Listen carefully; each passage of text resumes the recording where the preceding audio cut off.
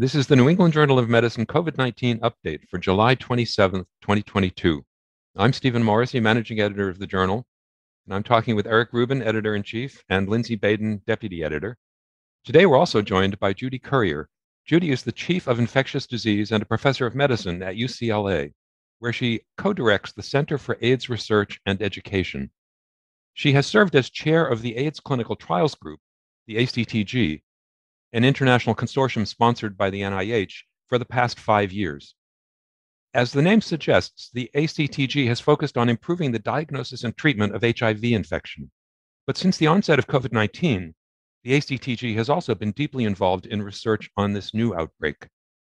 Judy, before we talk about COVID research, though, tell us how the ACTG works. Well, thank you.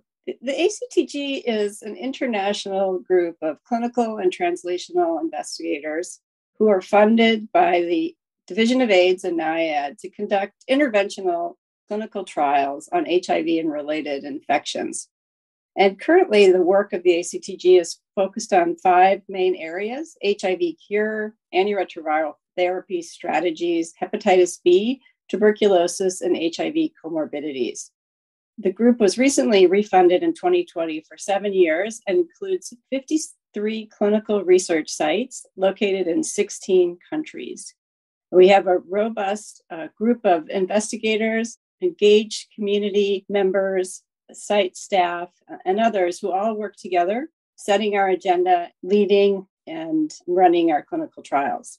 A key other part of our network is the Statistical and Data Management Center at Harvard, and as well as a laboratory center that includes specialty labs focused on the different domains of our research agenda. And how did you and the ACTG get involved in COVID research? So when COVID was first reported back in January 2020, immediately many of our investigators were asking, what can we do to help? We have sites, we have locations and all over the place. Everybody is trying to figure out how we should manage and treat this disease. We're in the outpatient setting. What can we do? So we started sort of pestering about what we could do. People came up with concepts they wanted to see developed, and we put together a study very quickly, an outpatient study, initially focused on hydroxychloroquine and azithromycin to try to determine whether it had any activity. We weren't very successful in getting that study launched due to really lack of interest from the site, from people with COVID at that time. But we had a protocol written, and I was appointed to the therapeutics working group of the NIH Accelerating COVID Therapeutics and Vaccines, also known as ACTIVE, by Francis Collins. And on that group, decision was made to develop a platform trial for outpatients and one for inpatients. So the ACTG proposal for the outpatient platform trial was submitted to this group, and it was accepted for development. And that happened in June of 2020. That outpatient platform study was developed and opened on August 8th of 2020. So it was very rapidly developed. And the initial goal was to study monoclonal antibodies for early outpatient treatment of COVID. So that's how we got involved in the very beginning. Judy, it's interesting that it was a little slow to get off the ground. And I think that was true for a lot of COVID research at the very beginning of the epidemic. Looking back, what do you think we might have done differently? Yeah, I think that preparation ahead of time, knowing that we were in a position to be called upon to do this work and having a plan in place that when something happened, we would hit go and we'd be ready to go. I think knowing that, one of the things that takes a long time for COVID, took a long time to get the studies open, especially in the outpatient setting, was nobody had any place to see people with COVID.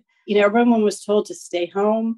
The general kind of acceptance of the need for any treatment at all early in disease, it was really took a lot of preparation to get these outpatient sites ready to see people with COVID. And we actually ended up building outpatient pod units, and many of our sites got these pods and were able to use them. And I think it's so important because maybe we'll have a chance to talk about monkeypox today, but our pods, they were talking about decommissioning them in the spring of this year as the number of people we were seeing for outpatient infusions was down.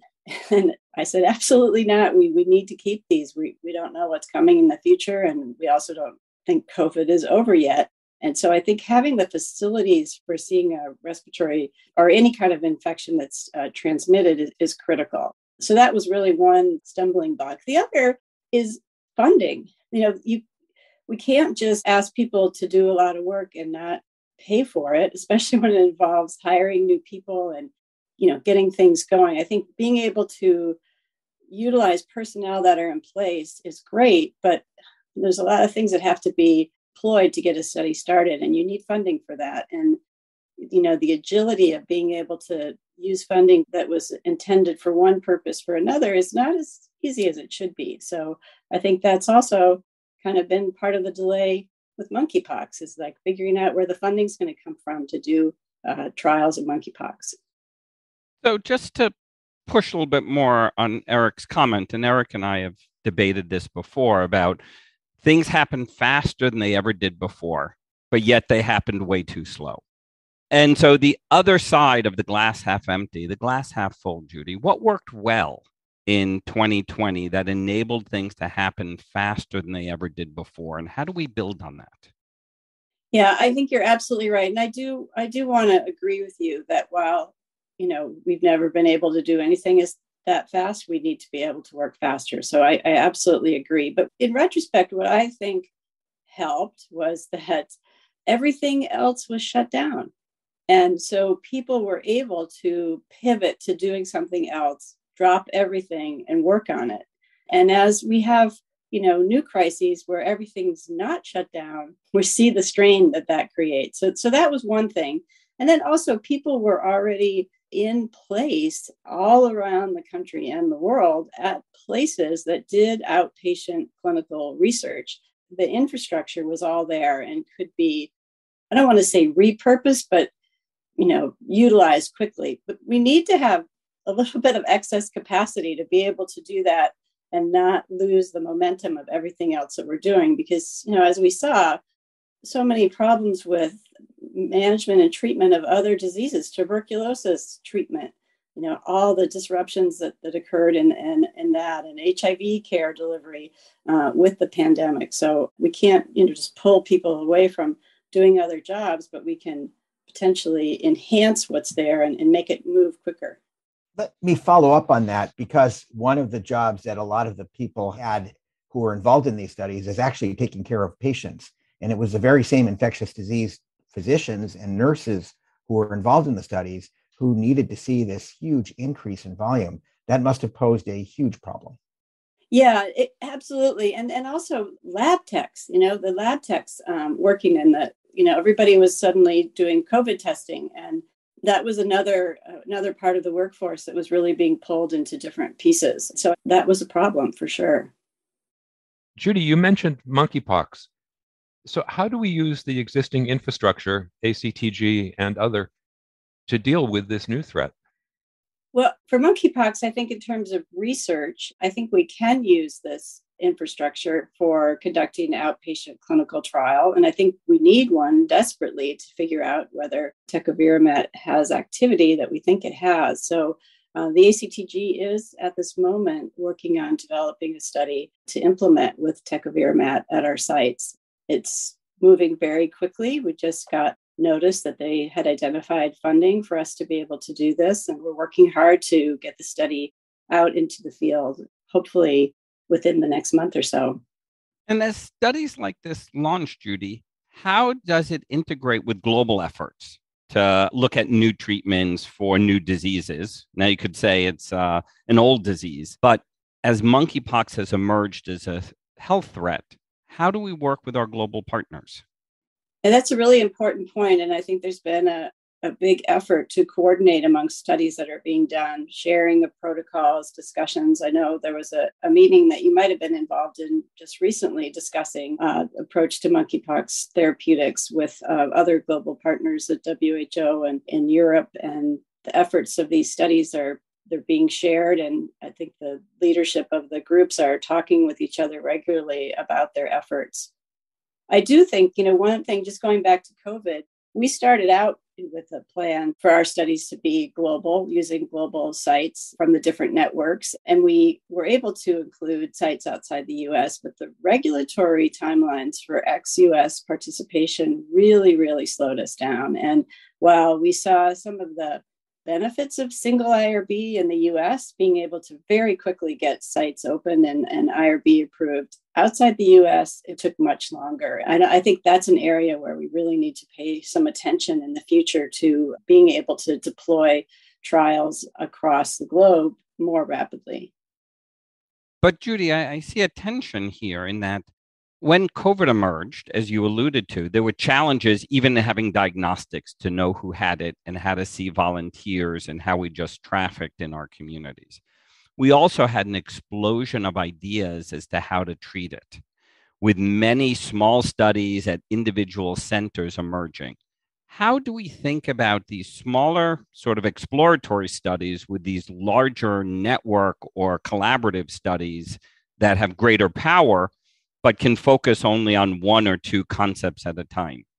Yeah, I think it just needs to be a better process of integration of what's going on and, more clear plan that is communicated about the fact that there is a plan and there's an effort in place. I think early on people felt like there wasn't a plan, so they started just trying whatever they were able to try and trying to collect information about it. The active partnership really tried to pull together industry and different groups so that there was some coordination. It started in April of 2020, and I think if it had been in place before the pandemic and it had been ready to go right in the beginning, we might have eliminated some of that confusion about who was doing what. But I think there just needs to be central coordination around the activities and getting different institutes to work together and pharma to come to the table as well. Because we did have some challenges of trying to develop studies really quickly with pharma, and then pharma decide to do it on their own after we put in a fair amount of time. So that wasn't well coordinated. And I think just deciding what's going to be done by the pharmaceutical industry, what's going to be done by the government, and then just divide up and go. We could save a lot of time that way.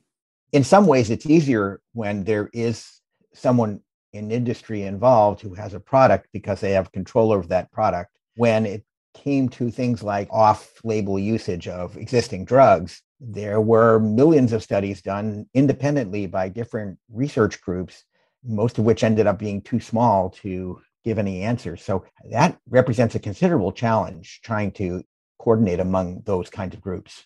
Yeah, I think that everybody was trying to do something. And I think maybe being able to identify the different types of funding and divide things up and to sort of say who's going to look at repurposed drugs and who's going to look at new chemical entities and, what role are existing networks going to play and what's going to be done by pharma. The other thing that happens with the pharma studies is they go to the sites where the networks are, and then they're competing studies at the same site. So there's more than enough places to do this work. And I think that was the other thing that we saw is that we need an expanded footprint around the country. We need to make sure that we have studies, in all regions, serving all parts of the population, and not just at academic health centers, but at community centers around the country as well. And so that was, I think, an important lesson learned. And I think we learned from what was done in the UK with the recovery group, what's been done in countries like Qatar and Israel that have national healthcare databases. There are a lot of different ways to gain systematic knowledge. But I think the prospective therapeutic intervention requires an infrastructure to facilitate rapid scale up and study. And in part, Judy, what you're saying is that's what NIH or NIAID, National Institutes of Allergy and Infectious Disease, had in place were networks with highly skilled sites that could help deploy rapidly these studies. And we can argue it needs to be even more rapidly because we have a lot to improve on, but it built on a high quality infrastructure. Yeah, and it wasn't just at NIAID, also NHLBI had networks of people doing cardiovascular disease that got repurposed for COVID, the emergency, Siren network, other pulmonary critical care networks. So it is just trying to figure out how to coordinate it all together. I think that was the biggest challenge. And we learned, I think what we saw, happen in the UK was how they were able to organize studies very rapidly and everyone participate. It was a real strength. And I think we learned a lot from those studies. So given all of this, what, Judy, do you see as the big questions that need to be addressed in terms of vaccines and therapeutics? And what questions can best be approached through large multi-center clinical trials? Yeah, well, I maybe stay away completely from the whole vaccine question. I mean, clearly we need better vaccines. And I think that effort, it's not clear where that's going in terms of where those studies are going to be done or how they're going to be done. But, the unprecedented rapidity with which the vaccines we got information on that was just really, I think, one of the high points of COVID, how quickly that happened. And I would add that many of these sites that were involved in our outpatient trial were also doing vaccine trials at the same time, sort of further utilizing this infrastructure. But in the area of therapeutics, I think there's a couple of things that I hope that we can continue to learn more about. And one is treating the severely immunosuppressed host in early disease. We don't yet have any data on the value or benefit of combination therapy. We may need treatments that act in more than one way to really control infection in people with severe immunosuppression. We need additional oral therapies, I think, with fewer drug interactions, and we need to determine the optimal duration of treatment. While the monoclonal antibodies certainly had some challenges with respect to resistance, the one thing about treatment with monoclonals is the half-life for these drugs is very long. And we don't see these rebounds when people are treated with longer acting therapy. So I think we need to figure that out. And there are other drugs in development that are moving ahead. So we should have other options. It's just been really challenging with a changing virus, a changing pandemic, and a changing population that it's very hard to do non-inferiority studies when you don't know the expected rate of response to your so-called control group. So that's been something that's really, really hindered us. And then I think we need to know whether early treatment prevents longer sequelae of COVID, long COVID. And I think that will be an important endpoint to be included in future early treatment studies. And then obviously we need to figure out how to manage, how to prevent and treat long COVID. And there is a big effort underway with the Recover project at NIH. And they are going to be, I think, looking into clinical trials for that population as well. The long COVID population that you're just talking about, Judy, is a complicated one in that there are many different apparent syndromes that people have developed. We've talked about Recover before on this podcast. Certainly a challenge for any therapeutic trials is going to be defining those subpopulations so that you can see reasonable signals. As you look toward constructing those trials, do you see good paths forward?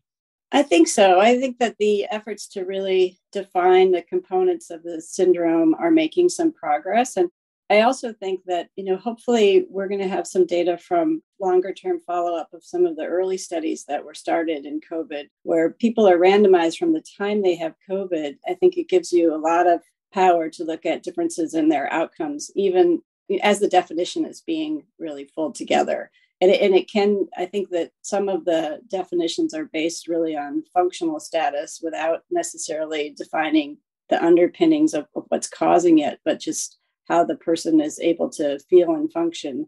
And we may learn something about that. But I agree, it is a very complex area to study as it's still being defined. Getting back to lessons learned, could we change our research infrastructure to make it better able to respond to the next pandemic? And if we can, should we? Yeah, I think we can, and I think we should. And I think one of the things that we need to do is to just decide that we're going to have a plan, and certain groups are going to be deployed, almost like the medical National Guard, research National Guard, where it's known ahead of time that this is part of what you're going to do, and it's built into the way that things are structured and funded so that there's the capacity to mobilize quickly. And also, I think being able to bring different groups together to work together is also something that could happen. But I think needs to come from the top. And I think people will participate. The thing that really struck me during this was the commitment of all of the people working at these sites to want to be involved and do something, from our community advisory board members to our site staff, everywhere along the chain, people working on regulatory and finance, not just the investigators, but everyone, really put their oars in the water and said, what do I do? How can I help? And that was really great to see, that kind of collaboration and teamwork that was necessary. And I think, as Lindsey said earlier, some things did happen at record speed. And I know many of us are wishing that wouldn't have ended, but but it did. But we saw that it's possible, and think we can do better. And I think there's a pathway to making that happen. So, Judy, in terms of how to organize something with a forward-looking vision for the next pandemic, be it monkeypox or beyond, where should that sit? Who should be the convener? Well, I guess for things that are, funded through the NIH, it would potentially come from within the NIH, working together with the CDC and other groups. I think that probably makes the most sense that it come from within the leadership of those groups. And that's how Active started. It was, Francis Collins who really put that group together initially with others. So I think it was a good approach, and I think it can be built on. And I think people are discussing how to build on it. I know all of us who are in different networks are wondering how we'll be able to participate in the future or what our role is. But I think there's a lot of interest in making that happen, and not just in the US, but around the world. It sounds as if what you're talking about is a somewhat different model from what we have right now, although not crazily so.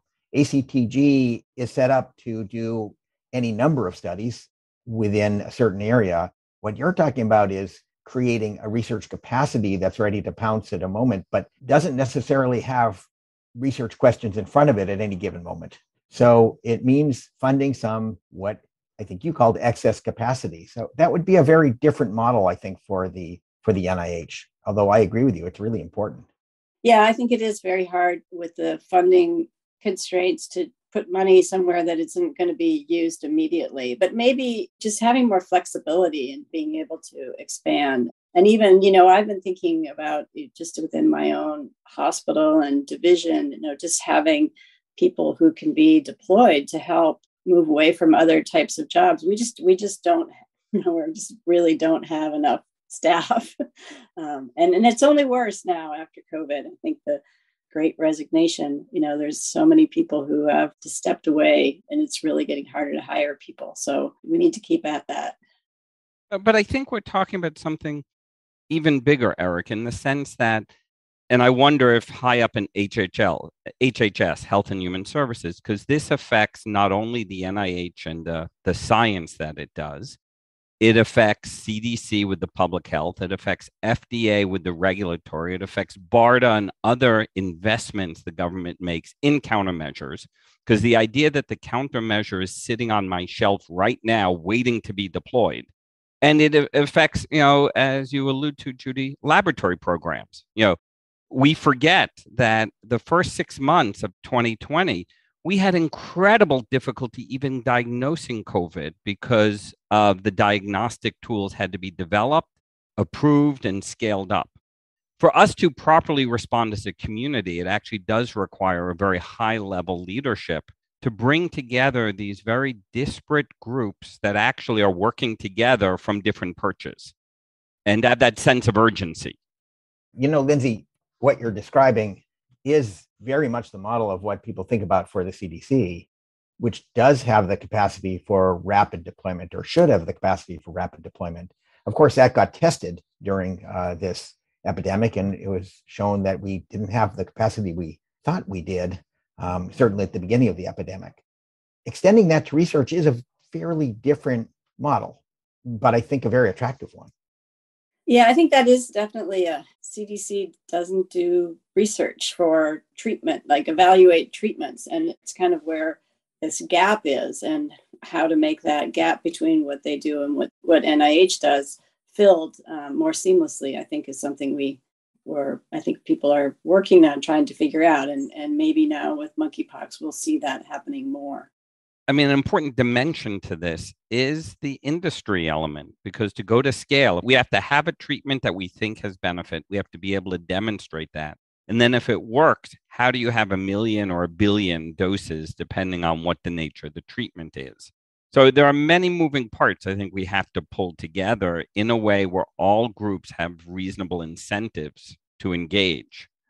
Otherwise, it will sound nice, but not necessarily have the ability to move forward with the speed that we all think we need. Yeah, I think one thing too with the government purchasing the medication for distribution, it also needs to be included in that plan, the permission to use it for research, in that not all of the questions are going to be answered by the first study that's done that leads to the emergency use approval. And being able to have access to the drug to be able to do additional studies, I think would really be beneficial. And Judy, I think that speaks to tecovirimat for monkeypox. There was an investment over the last decade to bring it forward with appropriate manufacturing, animal studies, and certain human studies demonstrating PK that's favorable, as well as the in vitro studies. Now we're at a position of how do we develop clinical evidence of efficacy? And with that, there is the how do we use it? Who holds the IND? Who has permission to be able to use it in what format, particularly in a way that's systematic to generate a high quality knowledge? And I think that is a problem that takes more time than we want in terms of solving so we can do the studies. Yeah, I think that it was known that a clinical study was going to be needed for this medication at some point, and it probably could have been ready to go. And so that's it's easy to say in hindsight, but I think thinking about these things and what are the studies and how are they going to need to be done, and can we be more prepared to have them ready to launch? Thank you, Judy, for joining us today. And thank you, Lindsey. Thank you, Eric.